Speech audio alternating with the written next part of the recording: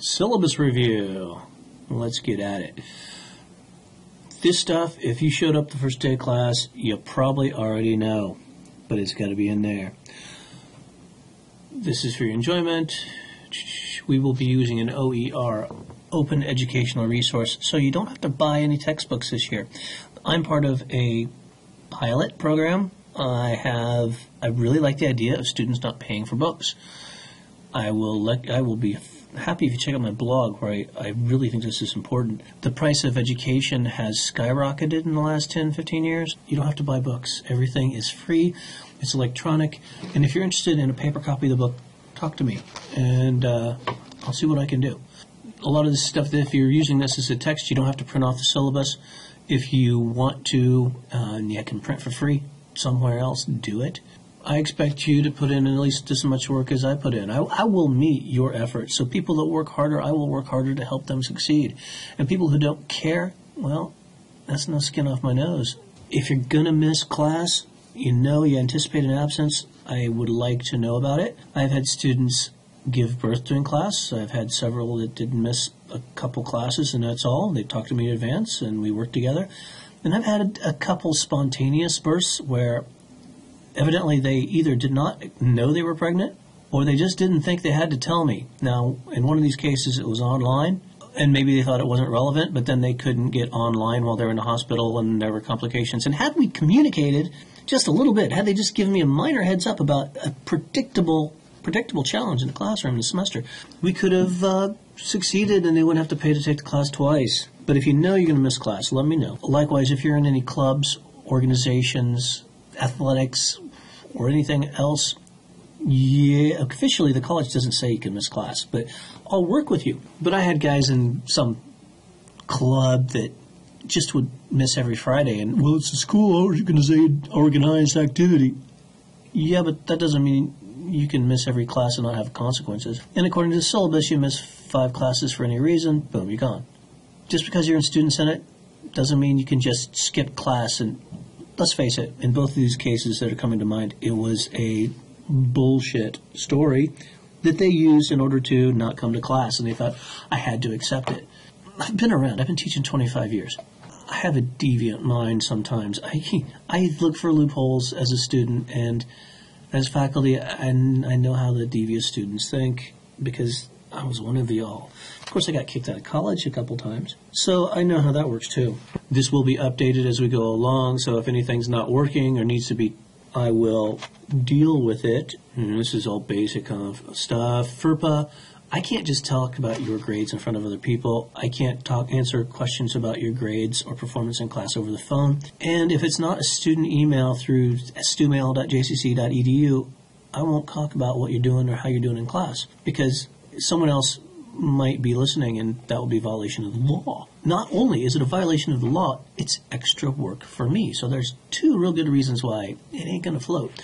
So if you got to talk about your grade, you're concerned about your grades, you don't think something was fair, you think I made a mistake on your grades, mistakes happen, come talk to me in my office. By the way, from the times class is scheduled to start, either 10 o'clock or 11 o'clock, depending on the class you're enrolled in, from 10 o'clock or 11 o'clock until 15 minutes after that hour, it's class time. I don't talk about individual student performance like, oh man, I'm going to miss a class. Tell me after class. Tell me before class. Tell me during office hours. That would be better. But don't take up class time to talk about your own issues, because it's our time, right? I'll try not to, complain about personal issues on your time, because it's our time. Now, about classroom behavior, there's some silly stuff in here, okay? Responsible use of cell phones. Yes, you're adults, and I expect you to behave that way. And you may think that you're going to get a job where you can pull out your phone whenever you feel like it, during meetings, during interviews with clients, during sales pitches. The truth is, no, you don't. You need to learn to responsibly use your phone. During the first 10 to 15 minutes, I try not to lecture more than that. Sometimes it'll happen that I go over, but really, I focus on explaining stuff the first 10, 15 minutes, and then I try not to talk so much. After that, I try to respond to questions or have you working in groups or doing something that's relevant to our course goals and objectives. But if I'm standing up talking, don't look at your phone, all right? I ask you please to turn your phones off, at least put them on silent, stick them in a bag out of reach, off your desk. I don't want you looking at your phone during class. I see you doing that. After I'm done, if I'm sitting on my desk and you're in group work, the desks and the phones are on your, I don't still think they should be on your desk. Responsible use of cell phones and such. About public displays of affection, I've had some weird stuff happen in my last 10 years at this school. And including, but not limited to, what's listed right here. And wet willies. You know what a wet willy is? Who does that? That's gross. And then I tried to deal with this crap and they said, is it in your syllabus? Should it really have to be in my syllabus that you can't lick your fingers, stick it in somebody's ear? Exchange of bodily fluids is now explicitly prohibited in my class with a zero strikes policy, okay? Any exchange of bodily fluids in my class, don't let the door hit you or the good Lord split you. I'm serious. I'm on my 10th year. I become full professor next semester. That'll make me a silverback. I can assert myself here. Also, let's call each other, let's address each other with terms of respect. No bullying through improper use of names. If someone says they want to be called by a name, if it's respectful, I don't care if it's accurate. If you want to go by your middle name, that's fine. If your name is Elizabeth, but you want to go by Monica because I don't know. I don't care as long as you explain it. And, well, you don't have to explain it either. Just when I ask for a name, what do you want to be called? You tell me, and then we'll do it. I will not call anyone by a term that is demeaning or degrading. You can't say call me trash because I had someone's. I want to be called garbage. That was my name. That happened in class. No, I won't do that. Fatty Matty? Nope, I will not call you that. I will not say that out loud. In addition to anything conventionally considered a slur or derogatory, we don't call people cucks, libs, hippies. If I have to add to this list, I will. But, treat each other with respect. Now, for me personally, there is pretty much nothing you can call me that I haven't heard before. And to be honest, I used to not react when people said disrespectful shit to me. But what I've discovered is that when I let people call me Dixon or anything disrespectful or hey you, professor, you don't have to remember my name. I don't care that much if you can't say my name. But professor, that works. We all like that. But if I let people get away with these little microaggression bullshit things, well, it affects how other students engage with the class. It is negative. It's a drag on my class. And if they get away with that stuff with me, they do similar and worse stuff to other people. And that's my logic. If there's an issue with this, I'll be happy to discuss it before or after class. Yeah, and if you do fall asleep in class, you'll be gently woken up and sent to a couch or sofa somewhere else. But you're not sleeping in class. And that's only happened once, and it was pretty much intentionally passive-aggressive. Page 8. The majority of work done in college takes place out of the classroom. You should expect to do a couple hours of homework for every hour you have in class. That's what everyone expects. That's the way it's always been. In fact, I think they might say that it's more than 2 hours. But if I can get at least an hour, hour and a half out of you outside of class, anything I suggest you read, you should read. Anything I ask you to watch or suggest you watch, you should watch. You can take a book and read sections of it you like. You don't have to read the whole thing, but dedicate a couple hours outside of class for every hour in class. Now, this thing about digital names, file names. When you save as, you name your files, your name, like, for example, I would be Greg D. or G. Dixon, and then the name of the specific assignment, dot, and we're going to do a literacy narrative, one of our first couple papers. So for that example, it would be gdixon.literacynarrative. I often put the date because I'll have multiple copies on multiple devices, and it gets confusing if you don't have them. But often people just save as, and they do let the machine decide for them, and it's like the first word, and it's like essay. If I get 50 essays and I save them to the same folder, I end up with one essay, the most recent one. Anything that causes me aggravation, that makes my life harder, well, your grade will suffer. I'm not punishing you, but you're not learning, and that your grades should reflect learning or the lack thereof. And maybe I do it because if you try to make my life harder, I will reward you. Don't spam me. Respect email. If you have a question during class, raise your hand. All right? If you're terribly shy, you can ask me to raise your hand. I'll come to your desk, and you can. If you can't talk, we got to work on that. If you have any crippling anxiety or reasons you can't talk or learning disabilities, I've had them all, and I've actually got a PhD in education. I've taken classes in how to help individual students with all manner of challenges. communicate that with me, and I'll find ways to make it work. But don't email me during class about a question you have in class, because I'm not going to reply. That's just extra work for me, and it's against learning. It's right there, says it all. Email should augment face-to-face communication, not replace it. Don't email me homework. We turn it in on Canvas, the learning management system. I don't discuss your grades in class. I don't care if you don't care about what your grade is. I'm not going to talk about your grades. I can get in trouble for it. That's the FERPA thing. So if you want to talk grades, come to my office hours. Arrange. There's a lot of times I'm on campus outside of office hours. Talk to me about when we can talk privately, and I will talk privately about your grades, but not in the presence of any other student. I've said this on the podcast, but if you get 5 absences, I will drop you. You will be warned ahead of time through campus email, but if you're not coming to class, almost every challenging or difficult, narcissistic, psychopathic student I've had has missed a lot of classes, and it's a way to document that you're not really engaged. There's something else going on. Now, if you've got a health issue or any really good reason, talk to me. I've got a Dropbox in Canvas that talks about anticipated absences. Be mature. Be responsible. Give me a heads up. That's a private way to let me know if there's some sort of issue. If you're an athlete, you've got a schedule when you could be out of class. Give that to me. I'll work with you. I'll work with you, but you need to tell me in advance. You can't tell me after the fact. But expect to go to class. If you miss more than 3 classes, statistics show you're not going to make it. So I actually give you a little more cushion than what is recommended by experts. Late work, I don't like. If it's homework, if it's a homework grade, I don't take late work. If it's one of the 4 to 6 required essays, yeah, I got to accept that according to the college. But I dock 10% per calendar day. So after 5 days, the highest possible grade you get is 50%. And after 7 days, I won't accept it, and you might as well drop the class because I will not accept any formal essay after 7 days. And you think about it. For every essay we have due, there are multiple drafts that we do. We start it in class. So if you don't have anything to turn in by deadline, let's face it, you haven't been participating in class. You've been goofing off. You've been distracting other people. If you don't have anything to turn in on a deadline, it's not just the dog ate my homework. It's I haven't done anything in the last 2 weeks. And I haven't started, and I have no intention of starting. Oh, and look at this right here, highlighted.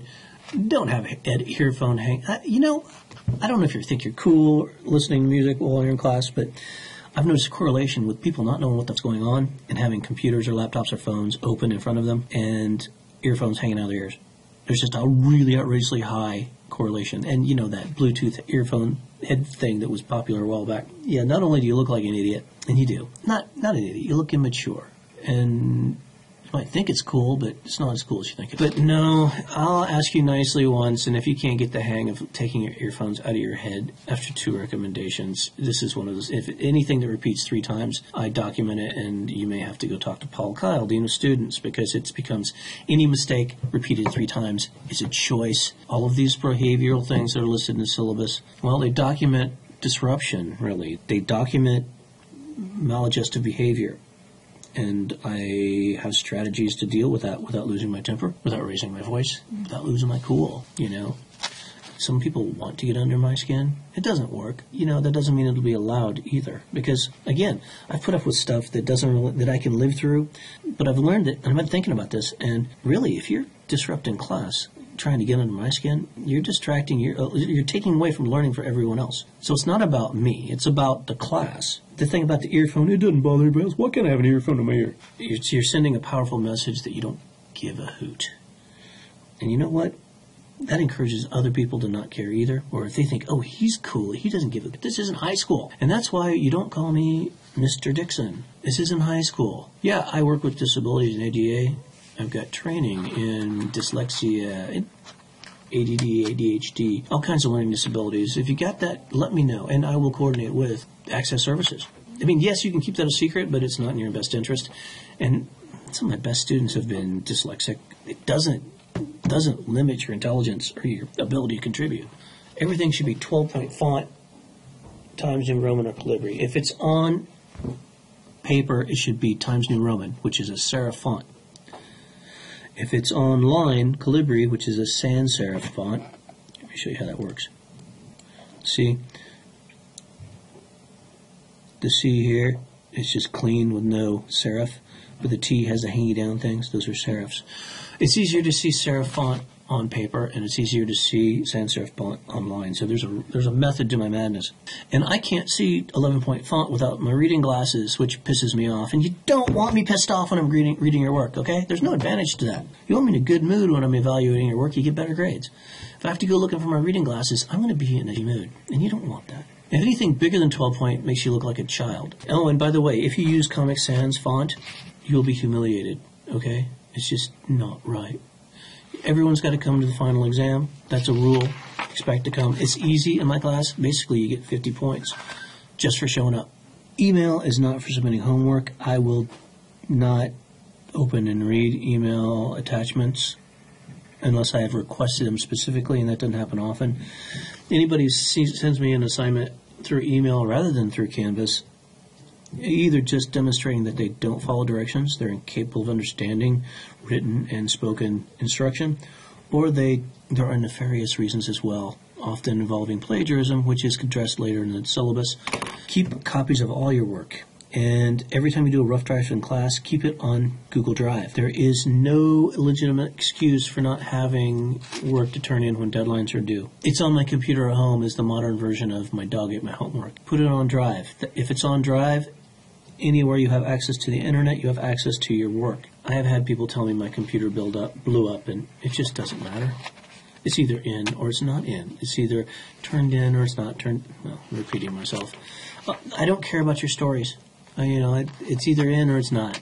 You don't get points for good excuses. Otherwise, some of you are quite creative. And as much as I've just heard it before. This is stuff we're going to do, points matrices. I haven't done this activity for a while, but it's worth reading, the difference between work and school. Most people who drop out of class say that it's because of work or time management, and learning how to deal with that, being aware of the challenges of doing these two things is really important for your success. And I want you to succeed. I really feel good when people make it, and I feel a sense of loss when people drop out or stop showing up. Read about the difference here between high school and college, because people, I think, in work, the biggest reason for people not succeeding in the first 3 months of a job, and most people who get fired, they get fired in the first 3 months. The biggest reason is a misunderstanding of expectations, and expectations are different in college than they are in high school. And I have several things included in my syllabus to address that difference in expectations. Please read it. You got to manage your own time. I'm not going to tell you when your homework's due. I'll tell you have homework when it's due, but then you're expected to keep track of that. So if you ask me, do we have anything due this weekend? I hate that question because I don't know what you have to do. I teach 5 different classes. I organize this stuff online. I use Canvas. It's written down somewhere. Check where it's written down. I keep my lesson plans in a Google slide presentation, and it has links and dates. And so go review. Look at the lesson plans. They're very detailed, actually. In high school, teachers, it's all getting you on the same page. They tell you what you're supposed to think. They give you facts, even where really they're not facts sometimes. Teachers will make connections. They'll explain you how you should think. But in college, I expect you to think about and synthesize things that might not seem related. For example, I have you look into subjects such as China. And there's reasons for that. Our school has received millions of dollars to include Chinese culture and history into our curriculum. I also like to talk about sustainability, and I look at issues through a sustainability lens. Now, I like to talk about China and sustainability. What's the connection?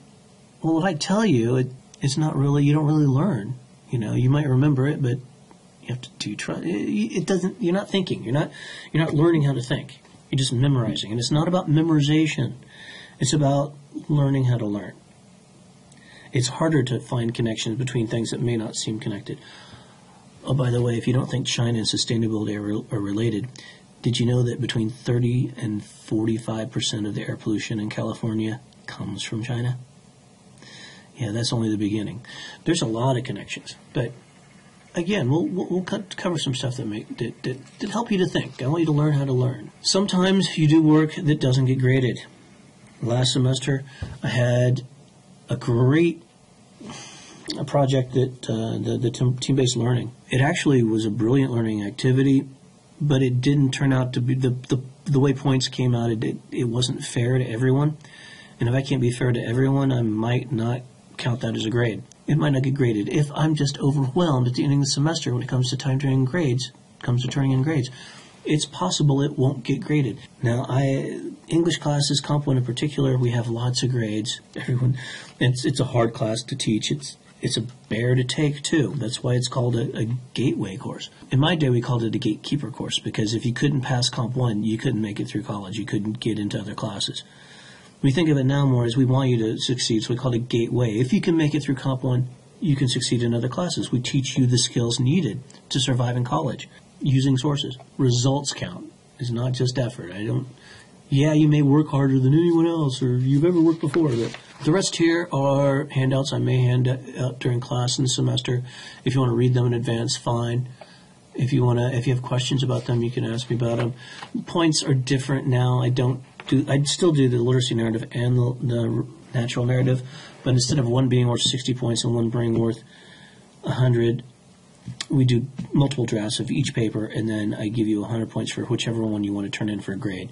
You have to do both drafts and second drafts of each of these assignments, but the points are different. I should take the points off the syllabus. Natural narrative is one of the most fun stories you'll ever write or read. You get to learn stories from other people. It's a lot of fun. Journals. I've done blogging.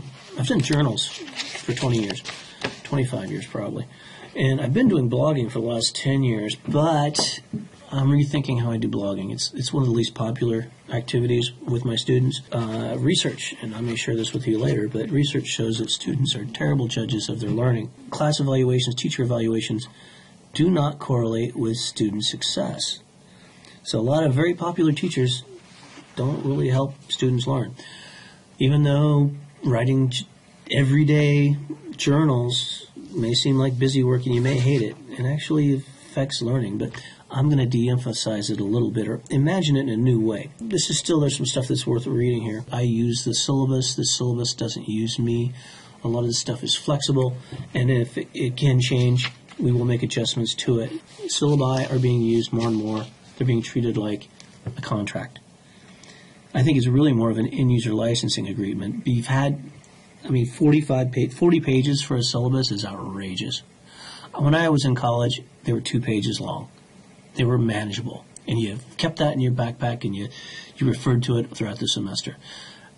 But now every time there's a new legal question that my administration makes me put stuff, there's stuff in here that I don't see the point of. Why is it in the syllabus? But I have to, or lose my job, put it in my syllabus. For example, here at the end, this stuff about what to do in an emergency.